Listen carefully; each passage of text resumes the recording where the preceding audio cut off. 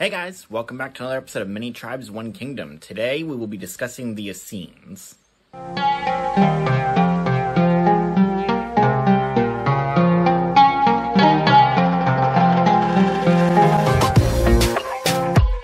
Alright, so the Essenes. I'm actually willing to bet that unless you're very into biblical history, specifically textual history, or first century Judaism, you probably don't know too much about who these people are.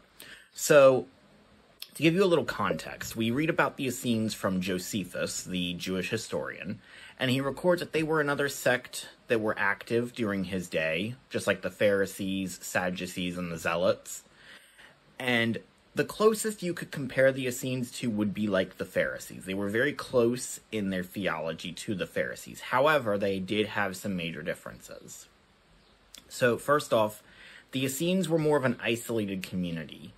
They were spread throughout the land, but of course you know them probably most well from the Dead Sea Scrolls. The community at Qumran was the ones who recorded the Dead Sea Scrolls, and it's believed that they were Essenes. They held to very strict laws of ritual purity. They practiced baptism by immersion. And they also were very strict about the Sabbath. Another big thing to know about the Essenes is that they kind of separated themselves from the temple life in Jerusalem. They viewed the institute of the Pharisees and Sadducees as very corrupt, very worldly centered, and so they separated and formed their communities in order to specifically focus on God and on keeping themselves ritually pure.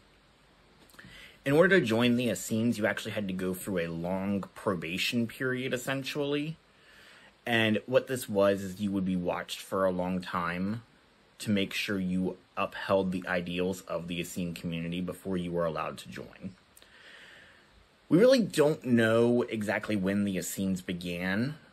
We know that they were active at least 2 centuries before the birth of Christ, but that's really all we have on their history.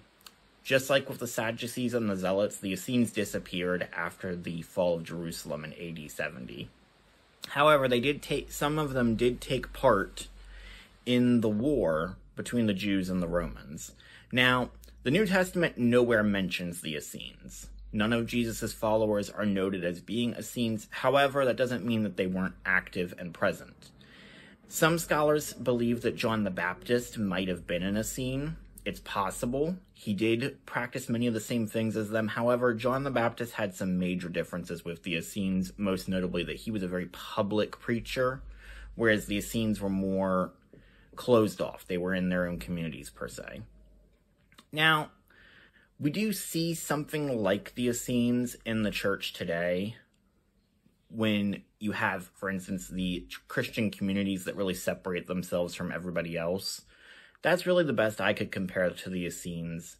Theologically, they held to the immortality of the spirit, they held to resurrection, they held to judgment, and they held to the inerrancy of Scripture. It's because of the Essenes that we have the most comprehensive collection of Old Testament scrolls. Of course, you may have heard of the Dead Sea Scrolls, specifically the Great Isaiah Scroll, which, whole another video topic right there. I'm not going to go into too much detail on the Dead Sea Scrolls here, but just know that the Essenes are the ones responsible for it. So that really covers everything we know about them. Like I said, we don't have a whole lot of information on them, but they are a very interesting group, and I'm very interested to know if you guys knew about them before this video, or if you're just learning about them now. I'd also like to know if you guys think we should cover the Samaritans, the Herodians, or the Scribes in our next video in this series. Well, that about does it. Have a great day, and God bless you.